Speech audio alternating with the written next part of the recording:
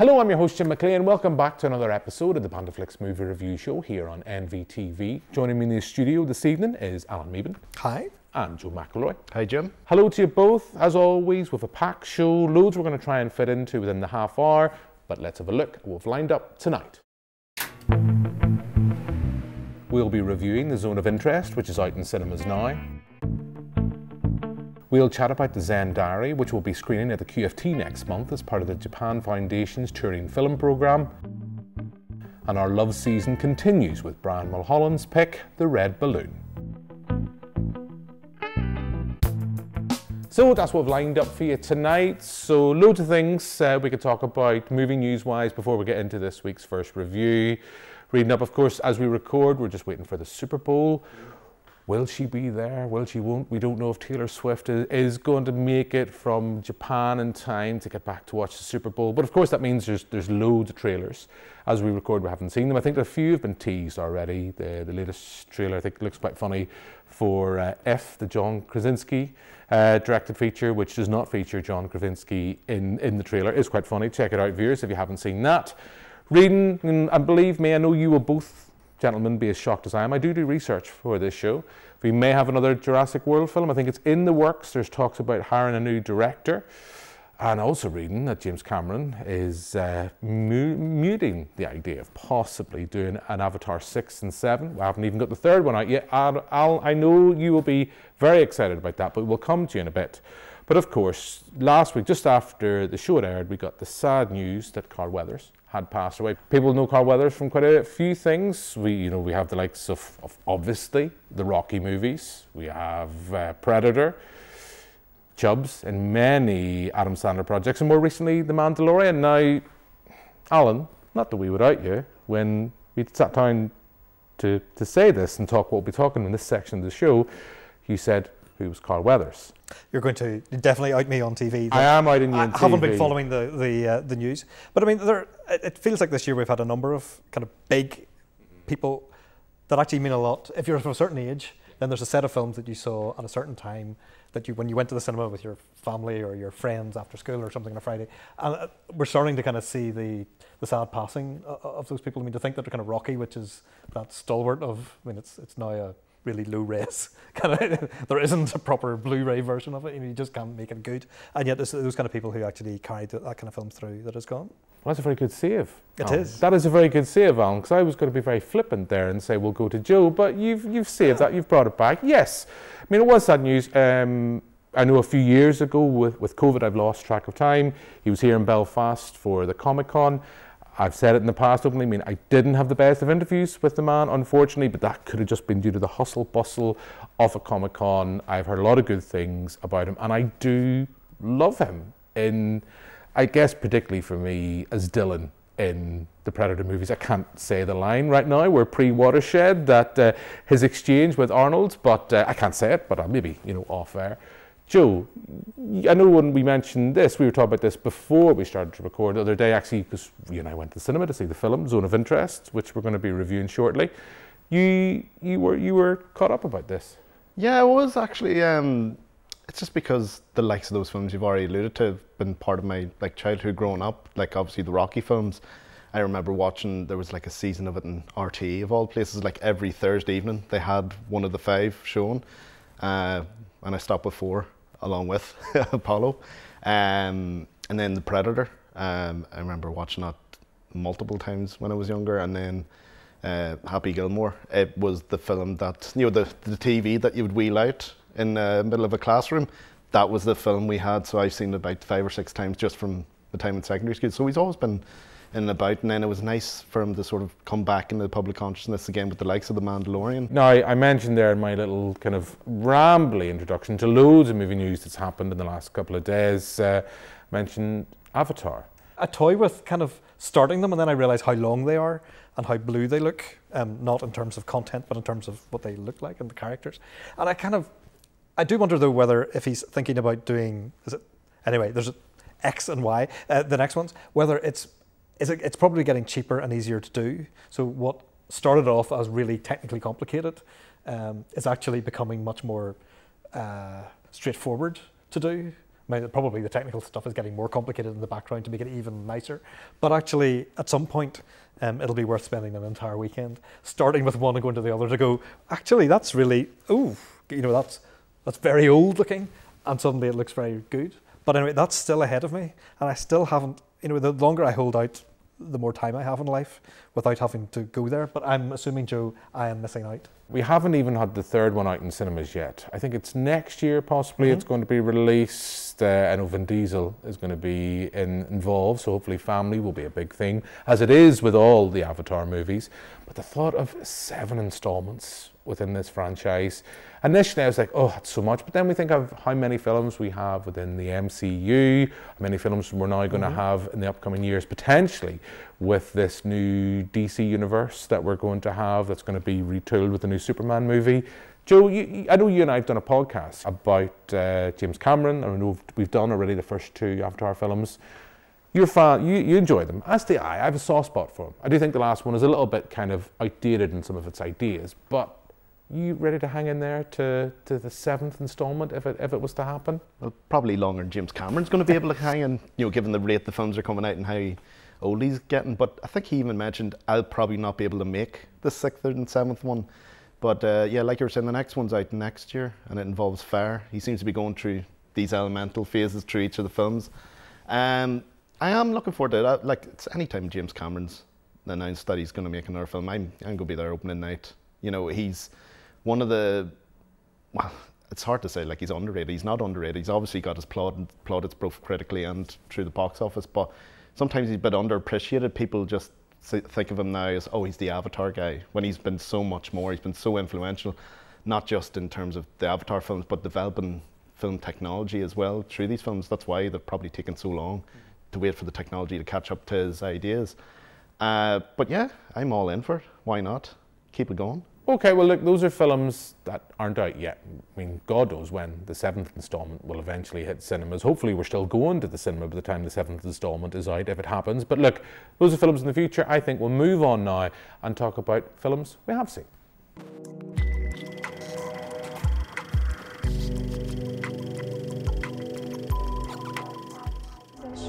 Ja, die Azaleen da. Hier gibt es auch Gemüse.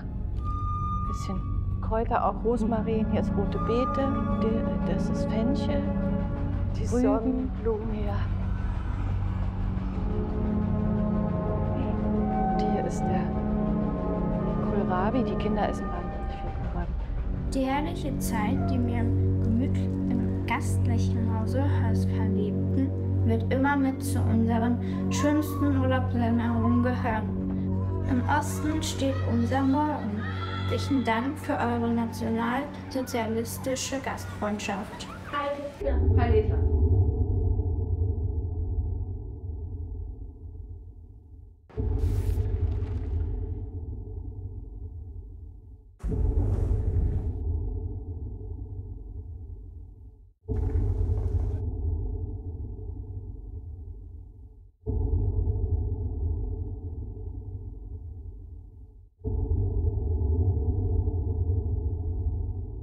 So that's a look at the Zone of Interest, latest film from Jonathan Glazer. Previous feature was Under the Skin. Of course, people might as well know him from Sexy Beast, which is now, we've got a kind of reboot of that on Paramount as a TV series, but this is something very different to Sexy Beast, something very different to Under the Skin.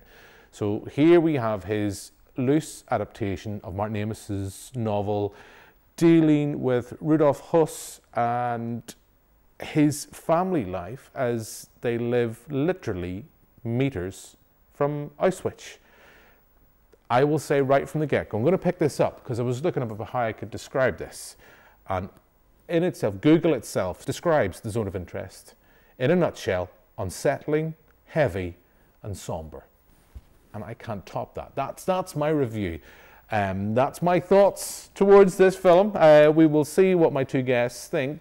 Joe, start with you. You and I went to see this in the cinema. We went to see it at the QFT last night. So what's your thoughts?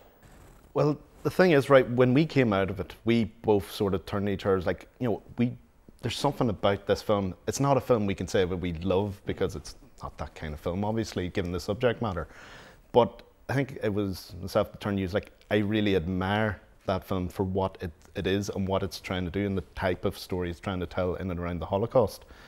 For me, it's the whole aspect of it, the indifference to everything that's happening, that's, you know, just really sticks with you and haunts you more than anything with the film. And the way Glazer achieves that's fantastic. Like, we both praised the sound design as well last night. I think it's some of the best sound design I've heard in a film in many years, because it's not a graphic film by any means, but the sound is the thing that'll stick with you more than any image possibly could, really.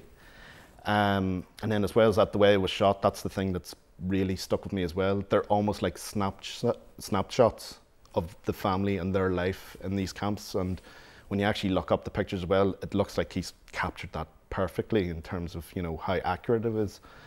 And then obviously the performances on top of that there, particularly from Sandra Hüller as Rudolf Höss's wife. She's just fantastic. Like, it's hard to describe her performance as fantastic, but because she's such a disgusting and horrible human being. But yeah, I think it's a fantastically well-made film. But like I was saying, it's not something I'd say I'd love, but I would recommend people go to see it. Yes, Joe, like you, would I recommend someone go see this on a Friday night if they're going out either with date night or with friends? Probably not, but I do think it's a film that should be seen on the big screen. You've already alluded to this. The sound design is amazing, both the use of score and the absence of score.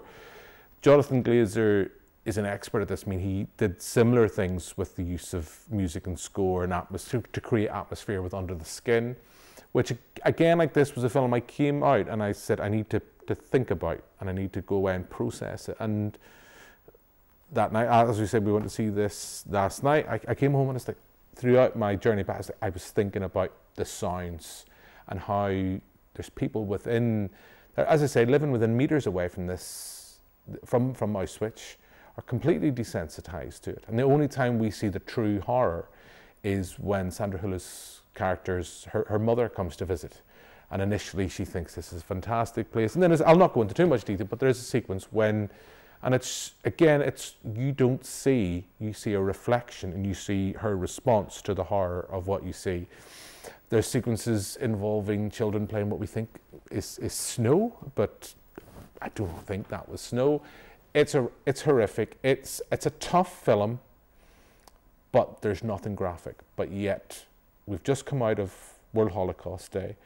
We still have things going on in the world right now. This is not depressingly as far in the past as we think. It's like when people talk about slavery and things like that. These things are not as far removed, and I think it's important that these films and others like Schindler's List, Son of Saul, are there to remind people that these horrors happened. A fantastic film. I'd struggle to recommend. I know that James Oliver, who's a regular contributor on this show, has it as his film of the year, and I can fully understand why. I just find it a tough film to sit here in the studio to say, viewers, you must go see this film, but you should go see this film. It is tough. Al, what about you? I mean, I'm very much with you, Joe, in terms of, I didn't enjoy the film, but I really appreciate why it was made. And I really appreciate that it was made in the way that it was. I mean, to kind of nearly deadpan at the beginning, tell the story of this family in a lovely house with a huge garden that incidentally was planted a year in advance so that it would be flowering and things at the right time. A lot of preparation went into kind of making it look picture perfect. And yet they are so indifferent to what's going on the other side of that big wall. And it's only when the camera kind of pans around and every now and again there'll be a chimney and there'll be smoke or flame coming out of it depending on the time of day.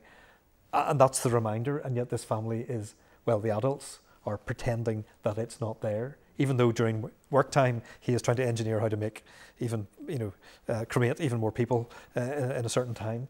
She just wants to go on a spa holiday. I mean, it's nearly comedic, except the sound in the background stops it from ever being funny. Just that kind of like drone and the clanking and the noise and occasionally a shot, and I mean that soundscape just stays with you, really. I mean, it's like another character. And so what's on scene is not unheard. And so I think it's quite chilling. And it just keeps getting worse in terms of... and then I kind of noticed at one point the children are more affected by it. So they are not as immune. They have not kind of taped themselves off from it. So they are a bit unsettled. And you kind of realise, well, yes, maybe there is some humanity that's just been suppressed, but the adults are just pretending. I mean, it's sick in a way, and yet it's very weird as you watch it. It's kind of an important film. I mean, why they chose to make it, but I guess it's a reminder that we could continue to be inhuman to each other, and do regularly are, probably in this country and in many others. It's a fantastic film, and you know, I don't know how to do this without seeming flippant, but we're going to move on now to something very different. This is the Zen Diary, which is going to be screening at the QFT on the 3rd of March. It's going to be part of the Japan Foundation's touring film programme. I know we spoke to one of the programmers last week on the show, but now I thought we'd pick up with one of the titles. Before we share our thoughts on that film, let's play a clip.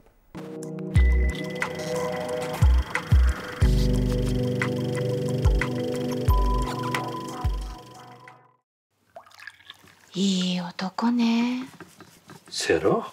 好きな人と食べるご飯が一番うまいじゃないか。いただきます。土を食らう12ヶ月。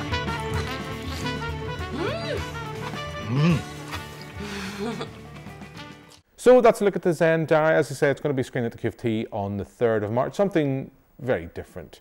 Here we have a man who is isolated, but finds himself able to reconnect with people through cooking, through the seasons, throughout the year. Again, in a different way to the Zone of Interest, I find it a difficult film to say you should seek this out on the cinema. But I find this as a very relaxing film to sit and watch, to sit and see someone who's going out looking for vegetables, fruit, everything, foraging, coming back, cooking and creating his food as he's writing a book. And at the same time, we suddenly come to realize that this person is struggling with grief, and this is, in his way, his way of coming to terms with that. I thought it was a lovely film, and I know that sounds like I'm damning with false praise. I could even add a lovely little film I could add in just to really damn with false praise. But I really enjoyed this, and I think it's an interesting film as part of this season, because the QFT, as we mentioned last week in the show, the QFT have picked 9 specific titles that were available to them. This is one they've picked, as I say, it's screening on the 3rd of March. And as someone who will admit my love of Japanese cinema is mostly horror and sci-fi. That's it. And this is something a little bit different. So Alan, we've all seen this. So Alan, what's your thoughts on the Zen Diary? I felt it wasn't a stereotypical Japanese film. Now, that's because we don't see very many of them, so we're not totally into it. But it was very definitely about Japan, but it wasn't that kind of same style. It's very relaxed. There's this kind of fastidious forager who, I mean, without spoiling the thing, we go through the year, effectively, and it could be through the year of his life and love and grief and so on. It could be the year of what's growing outside and what's available. He very much is into cooking what's in season or what he has prepared and pickled before and is now coming to fruition. So, I mean, it's very much a living in the moment, kind of using what you have to your hand film, which fits in with kind of modern day life and much of what we're kind of told. But it's also this interesting story of kind of life and death and love to some extent, which he expresses through food and seems to be able to spend all day making food as opposed to writing about it like he's meant to be. And just the relationships, it's so gentle. Possibly it was the time of day I was watching it and I needed a little snooze, but you can kind of close your eyes at various points because there's not a whole lot of dialogue at certain points. But you can watch on the back of your eyelids what he's doing. You can hear the sound in the kitchen. You kind of know what he's up to. And even the outdoor kind of natural stuff of kind of birds going past, lots of birds, and there's a little tortoise plods across. We can hear the thump, thump, thump, thump off its feet. You know, it's a very kind of much back to nature kind of thing, and I really enjoyed it. And I don't think if somebody had said, go see a Japanese film about a forager, that I would have like leapt up out of my seat to do it. But it was well worthwhile, and the time passed very quickly. But did it encourage me to go into my kitchen and make things from scratch? Did I take something out of the fridge and put it in the microwave and go ding? Perhaps, but I am not going to be like Tsutomu and actually prepare everything from scratch. But perhaps in my future I will become a little tiny version of him. There's time for you, yeah. There is, yes. You're a young man. Yeah, like you said, me watching it and kind of listening to you talk a little bit about it, to an extent, it reminds me of the film Chef and all that stuff that's going on in it. But it's the thing I love is watching someone cook and create, and there's, as you said, there's something very relaxing about that. I would say this to everyone now watching: do not see this film on an empty stomach, because I watched it slightly later than you, and I found myself getting incredibly hungry watching the film. So yeah, I think I loved it. I really did enjoy the film, I have to say. So Joe, before we move on, what was your thoughts on the Zen Diary? Well, even if you are not hungry, you will be hungry watching it, because I just watched it after I had some lunch. But I think Alan hit the nail on the head when he said it's a very gentle film. That's probably the best sort of overarching way to describe the film. Just, it's a very nice sort of meditative film that sort of it doesn't just wash over you. It's not really fair just to say wash over you, because at times it does permeate through you when the lead character is talking about his grief and everything through his writing. Again, it's just something that it's just nice and easy going. You can just sit and just watch him cook all day practically. It's just a wonderful experience in that way, and it was a good insight into the culinary end of Japanese culture. Yeah, totally agree. So look, I think that's largely from the three of us, very positive for the Zen Diary. As I say, it's going to be screening at the QFT on the 3rd of March, and we'll have a few more of the titles as part of that programme throughout this month and into next month. But we're going to move on now, and since it is February, I will say, viewers, Alan did say to me quite flippantly when I said what we were doing this week, he looked and going, a love season. So, this is more about you. Well, it's more about a love season with this particular film as an example of a film of love. Well, this is the key thing. You're going to have to explain this. This is the key thing. I do not have to explain this to Alan. The lovely Brian Mulholland, local filmmaker, who's also one of the people involved with the film Devour, short film festival. I reached out to Brian and asked him to pick a film for him that defines love, and this is what Brian picked up, and here's Brian's reasons why. Hi, my name is Brian Mulholland. I am the festival director of Film Devour, short film festival in Belfast, and we're ready to do our next event on the 26th of February in the Black Box, Belfast. And speaking of shorts, my pick for the love season would be The Red Balloon. Short French film from the 50s that I first saw when I was off school, sick once as a boy, not too much older than the boy in the film, and I fell in love with the movie, and I think you will too. It's a movie truly about love and relationship, and free to watch online, I believe now, so I think you should all give it a try. I think you'll love it.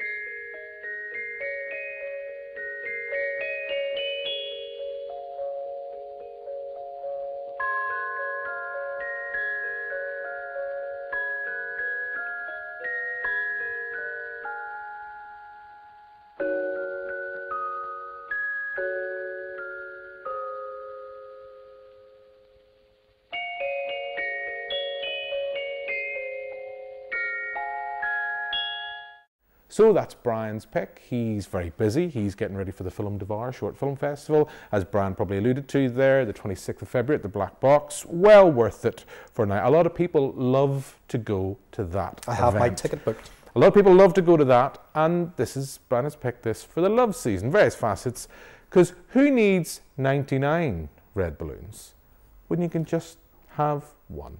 A little boy's love for his slightly, I can't say little balloon, slightly oversized red balloon.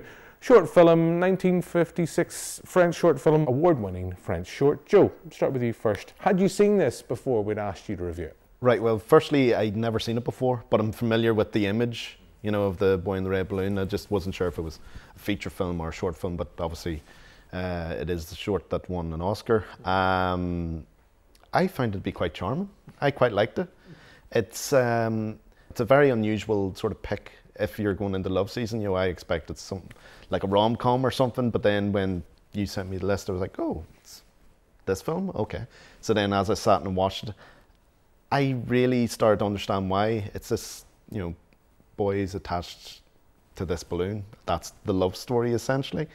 But at the same time, it's through that relationship he sort of comes of age at the same time as he goes through the various facets of his day-to-day life with, you know, this balloon that's sort of sentient in a way, that it can move in its own volition. But I really liked it. I liked how the innocence of their story just is in contrast with the harshness of the environment. You know, the sort of grimy streets and the, you know, various young youth gangs running about and stuff like that. I really admired that about it. And the music worked really well within it as well. But yeah, I was really charmed by it. It's a very charming short. You can see the impact it's had on cinema. I mean, the closing shots are famous in their own right. And when I was watching it, I'd almost kind of thinking even just stuff like Pixar's Up. You can see all that. As you mentioned, the sense initially you think it's a bit strange choice for love, but as you watch, you come to see why. And there's a lovely moment. And again, I think it's well known, so I hope it's not too much of a spoiler. There's a great little sequence where we have our little leading boy walking along the road with his red balloon, and he just happens to come across a little girl with a blue balloon, and it's just sweet. And like the Zen Diary, in the world we live in right now, it's always important, I think, to give ourselves time out for these gentle films. And I know we've started the show by talking about the zone of interest, very different to these two, but sometimes a short like this or a feature like the Zen Diary can just be something that you can just relax to and enjoy. Thoroughly enjoyed it. I thought it was a great pick from Brian. But Alan, as we begin to wrap up the show, what's your thoughts? Yeah, I mean, I saw it about 10 years ago. Cathedral Quarter Arts Festival showed it in Belfast Barge one Saturday morning, and I remember it would have been my 19-year-old now, so back then probably about 9, who was unimpressed with the boy with the red balloon. But there's something kind of very sweet about it at that stage. When I watched it this time, I mean, it kind of it speaks to me kind of in modern day stuff. It has aged, I think, very well. There's something to me about the othering within it. So you've got this little fellow who is, his badge, he can be defined by he's the one with the red balloon who kind of wanders around, is a bit attached to it. But like he gets, I mean, the school not only does he get bullied kind of with it, but the school principal kind of locks him in an office for a while. He goes to church, and not only when the balloon kind of follows them in, not only is he thrown out, but his family, his mother is thrown out as well. I mean, this could be symbolic of being a Muslim or being gay or trans in today's society. That kind of ability for other people to kind of bully you. And I think kind of towards the end, when we'll not say how, but there is a kind of an act of solidarity, an act of mass solidarity that kind of says, although something horrible has happened to you, we are kind of with you, we celebrate you, there's more than just you. And so for me, in a sense, it's a weird choice for love, because actually it's nearly a film about hate, and then it becomes loving at the end, when actually there's a little bit of warmth and there's a kind of a big hug for this thing. But I mean, it's beautiful, and to think that in '56 this was made in post-war Paris, to think that the filmmaker just cast his son, was it Albert Lamorisse? So it's wee Pascal and Sabine are the son and daughter, the boy and the girl in it. And to think that they did all the balloon with physical effects. Yeah. That's not a CGI balloon. CGI didn't exist. That's not even just another layer of film put on. That's a balloon that was being manipulated out of shot. That's amazing to think of how many balloons they must have had to do it and how much planning. But I think it's a beautiful little thing, and I suspect everybody who watches it will get a different story from it. And that's the joy of, in a sense, the last two films, which are not that much in terms of dialogue. You can kind of do lots of space to think, lots of space to kind of imagine what might be happening, put your own story on it. That's good cinema. Well, you know what, Alan? Sometimes love conquers hate. Sometimes in a world, and it's films like this and the Zen Diary and even the Zone of Interest are about why we love cinema. So there we go. I will shamelessly always bring it back to our love season. And hey, in March, we're having an Irish season, because it just shows you just how much thinking goes in here at Banterflix. But look, that pretty much wraps us up this evening. So all that's really left for me to do now is thank my two guests. So thank you very much, Alan. Thanks. Thanks very much, Joe. Thanks, Jim. Thank you very much for watching. We'll be back next week with another episode. But for now, until then, goodbye.